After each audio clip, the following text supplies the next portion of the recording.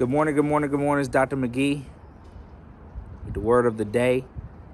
The word of the day today is perpetual. Perpetual. It means ongoing, consistently ongoing, occurring frequently, where it seems that there's no end or it's uninterrupted. If we think about last week and what happened to my man, Mr. Wright, who got shot by the police officer who mistakenly, allegedly thought it was a taser and shot him and he died. We think about all the situations that happen with our black men. You can say it's perpetual. It keeps happening. It's ongoing.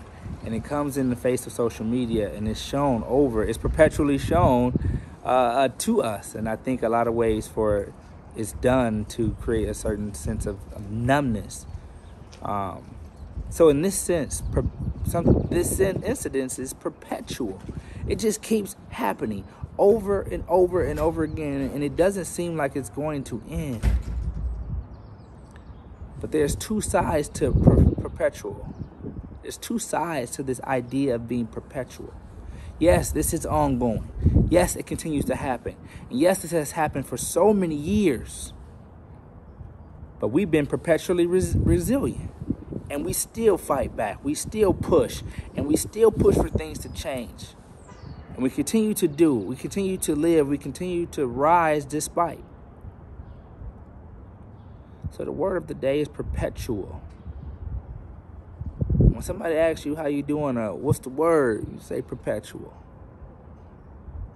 Yes, these things keep happening to us, but it's not about the things that happen to us. It's how we respond. So how can you maintain this idea of perpetual in the direction which soothes you, supports you, gives you, springs you into action? Perpetual is a word, and a word changes the meaning. It changes the mood, and it changes the motivation.